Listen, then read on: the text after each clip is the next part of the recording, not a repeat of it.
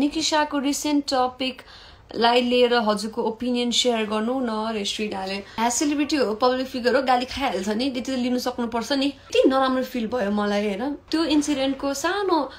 Part चाहिँ हामी पनि हो भन्ने रोस्टिङ भिडियोज भनिन्छ जुन या ट्रोल्स भनिन्छ जुन मिम्सहरु हामीले गरेर कति कमेन्ट गर्यो होला ए यो चाहिँ रङ भइराको छ निकिशालाई हैन या ए हामीले यसरी कमेन्ट मलाई नराम्रो लाग्ला okay whatever she does whatever Hee or she does हैन भिडियो बनाउला रे मलाई क्रिन्ज हुन्छ रे डज नट म्याटर न सेलिब्रिटी भन्छ न पब्लिक फिगर भन्छ it's just you and your family it can be anyone हुन्छ नि जो चाहिँ बाटोमा हिँडिरहेको छ उसलाई पनि रोस्ट गरिरहेको हुन्छ उसलाई पनि ट्रोल बनाइरहेको हुन्छ उसलाई पनि मिम्स बनाइरहेको हुन्छ के कुरा राम्रो भन्ने के कुरा नराम्रो भन्ने how much is too much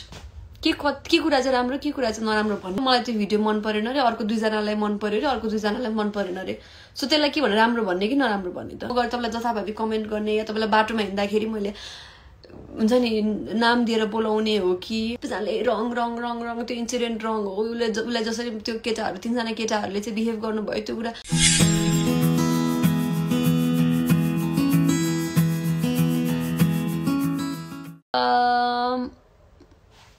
okay निकिशाको recent topic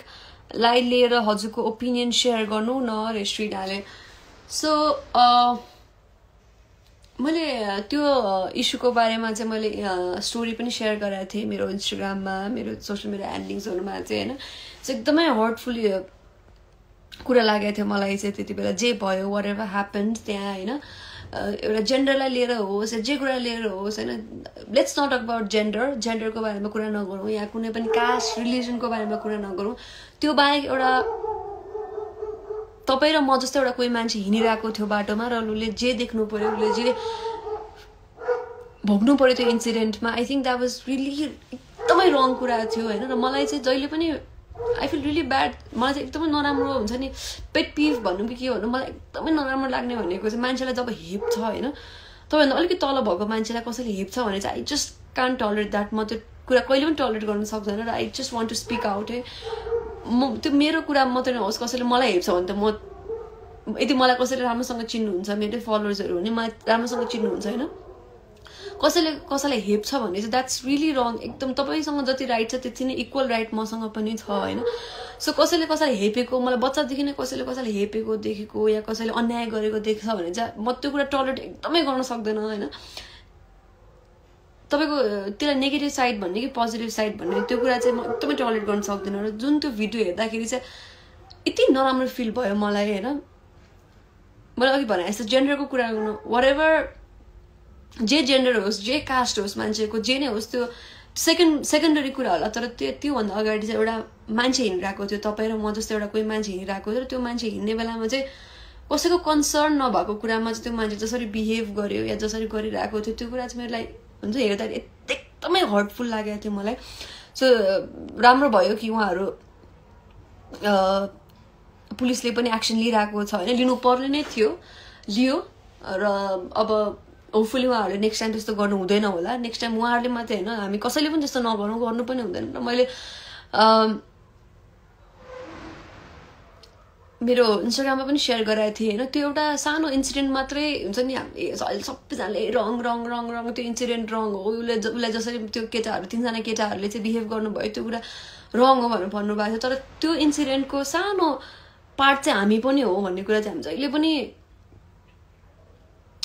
सोच्नुपर्छ त्यति बेला पनि मलाई फिल भएको थियो हैन कतिजनाले रङ भन्नुभयो तर अहिले मलाई कसैले लाइभ हेरिराख्नु भएको छ भनेपछि कतिजनाले हामी यो मलाई अहिले 656 जना लाइभ हेरिरहनु भएको छ हामी 656 इन्क्लुडिङ म 660 हुनुभयो 661 मा हामीले कतिजनाले चाहिँ गएर त्यहाँ उहाँको पहिलाको भिडियोजहरुमा कमेन्ट गरेको हो या उहाँको रोस्टिङ भिडियोज भनिन्छ जुन या ट्रोल्स भनिन्छ जुन मिम्सहरु हामीले गएर कति कमेन्ट गर्यो होला हो हामीहरु सबैजना त ट्रोल गर्ने रोस्टिङ गर्ने र रोस्टिङ गरेको भिडियोजमा रोस्ट गरेको भिडियोमा कमेन्ट गर्ने हामी पनि त्यो इन्सिडेन्टको पार्ट हौ भन्ने कुरा चाहिँ हामी जहिले पनि बुझ्न जरुरी छ हैन यदि हामीले त्यही बेलामा नि रिटालिएट गरेको भए यो भन्ने यो उलाई जसरी ट्रिट भइरहेको छ सोशल मिडियामा किनकि सोशल मिडिया भनेको इट्स नट जस्ट एउटा त्यो फोन हुन्छ नि सोशल मिडिया भन्दाखेरि चाहिँ ह्या सोशल मिडिया त हो नि भन्ने भएको छ अहिले हैन तर हामीले चाहिँ के रियलाइज गरेका छैनौं या हामीले के कुरा बिर्सेका छौं भन्दा सोशल मिडिया भनेको it's a huge virtual world जुन चाहिँ स्क्रिन भित्र हुने अर्को एउटा वर्ल्ड हो के वर्ल्ड क्रिएट भइसकेको छ एउटा त्यो सानो सोसियल मिडिया त हुने भन्ने मात्रै होइन it's another world it's another society it's another virtual community एउटा अर्को कम्युनिटी जसरी हामी यसरी रियल लाइफमा एउटा कम्युनिटी फर्म हुन्छ त्यसरी नै एउटा त्यो भर्चुअल कम्युनिटी हो कि सो त्यति बेला नि हामीले रिटालिएट गरे भए यो चाहिँ रङ भइरहेको छ निकिशालाई होइन हामीले यसरी कमेन्ट मलाई नराम्रो लाग्ला okay what ever C does what ever Hee or C does होइन उसले नराम्रै भिडियो बनाउला अरे मलाई क्रिन्ज हुन्छ अरे डज नट म्याटर मैले हेर्दिनँ मलाई क्रिन्ज हुन्छ भने तर म त्यहाँ गएर कमेन्ट नगरे भए या मैले त्यो भिडियो सेयर नगरे भए या त्यो भिडियो मैले फ्रेन्ड्सहरूलाई सेयर नगरे भए एटलिस्ट त्यो इन्सिडेन्टको पार्टमा हुँदैन थियो होला तर अनफर्चुनेटली हामी जसले त्यहाँ गएर त्यो रोस्ट भिडियोमा कमेन्ट गर्यौँ जसले हामी रोस्टिङ गर्यो जसले ट्रोल बनायो जसले मिम पनि हो भन्ने कुरा चाहिँ हामी अहिले पनि बिर्सिनु हुँदैन कहिले पनि बिर्सिनु हुँदैन जस्तो लाग्छ मलाई चाहिँ सो एकदमै हर्टफुल इन्सिडेन्ट हो त्यो चाहिँ मेरो लागि चाहिँ I am really hurt being very honest र अब र मलाई अर्को एउटा म ठ्याक्कै दिमागमा आइहाल्यो हामी चाहिँ एउटा 1 वर्ष या 2 इयर्स अगाडिसम्म पनि एउटा कस्तो चाहिँ थियो भन्दाखेरि एज सेलिब्रिटी हो पब्लिक फिगर हो गाली खाइहाल्छ नि त्यति त लिनु सक्नुपर्छ नि भन्ने जुन थियो होइन अहिले चाहिँ त्यो चेन्ज भएर अहिले कहाँसम्म आइसकेको छ भने त नर्मल मान्छेहरूले पनि म इन्टरभ्युजहरूमा एक दुई ठाउँमा सेयर गराएको थिएँ होइन it's not just me it's not just a public figure हुन्छ नि जसले चाहिँ you have to go through त्यो नेगेटिभ कमेन्ट्स या नेगेटिभिटी त्यो गाली रोस्टिङ थ्रु अहिले ऱ्यान्डम जो कोही पनि गाली खाइरहेको छ जो कोहीले पनि you have to go through त्यो negativity you have to go through trolls memes हुन्छ नि तपाईँको चोइसै होइन त्यो ल मेरो त एउटा लेभलसम्म एउटा हुन्छ नि एउटा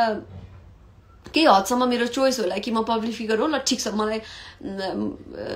एउटा सेलिब्रिटी भएको भएर पब्लिक फिगर भएको भएर एउटा एक्सक्युज त होइन ल एउटा कुनै हदसम्म होला अरे मलाई मान्छेले रोस्ट गर्छ या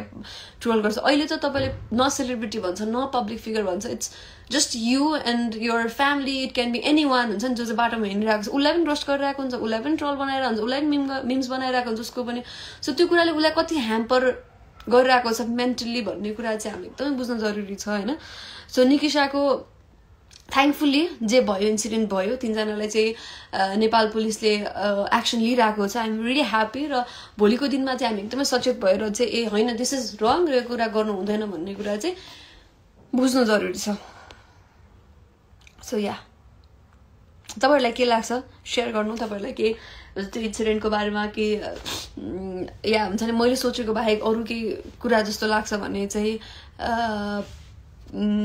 तपाईँ फिल गर्न सक्नुहुन्छ है त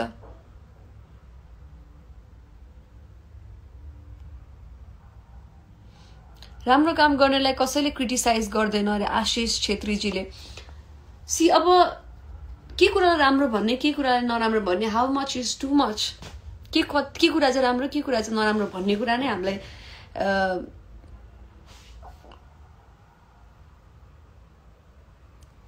हामीलाई थाहा भएन कि यो किन पज भइरहेछ तपाईँले एउटा भिडियो सेयर गर्नुभयो जसले मलाई कमेन्ट गर्नुभएको उहाँको माथि गयो स्क्रोल भइसक्यो उहाँको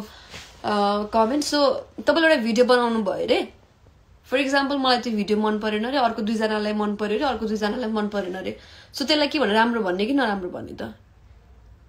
मलाई नराम्रो लाग्छ होला म गएर तपाईँलाई जथाभावी कमेन्ट गर्ने या तपाईँलाई बाटोमा हिँड्दाखेरि मैले हुन्छ नि नाम दिएर बोलाउने हो कि मैले इग्नोर गर्ने हो त त्यसलाई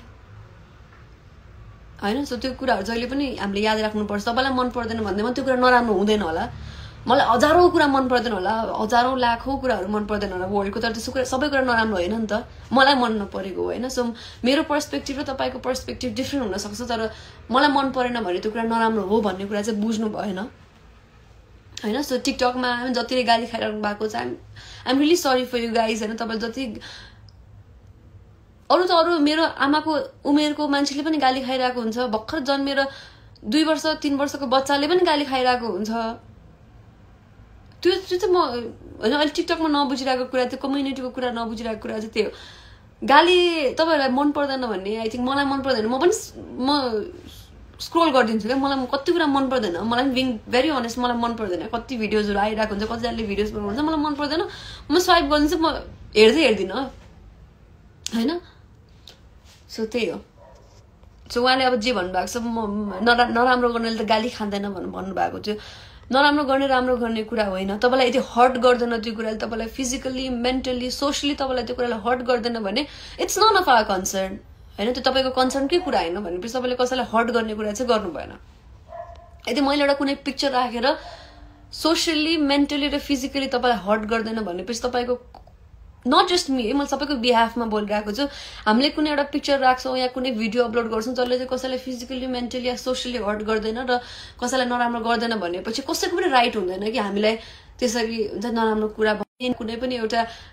फोटो अपलोड गरेको थिएन होला जुनले कसैलाई हर्ट गरेछ। मलाई त एटलिस्ट हर्ट गरेको थिएन कि नराम्रो भन्नको लागि या नराम्रो सुनाउनको लागि बाटोमा कलिङ आउट नेम्स, मलाई राइट नै छैन कि उसलाई त्यस्तो गर्नको लागि। सो त्यसरी जस्ट लाइक द्याट अरू एउटा कुनै मान्छेलाई पनि उसलाई नराम्रो भन्नलाई राइट नै छैन। उसको भिडियो राम्रो छैन होला तर तपाईँलाई राइट छैन कि उसलाई गएर त्यसरी नराम्रो कुरा गर्नलाई चाहिँ। सो त्यही नै हो कुरा। Thank you for watching. Don't forget to like and subscribe. Please press the bell icon.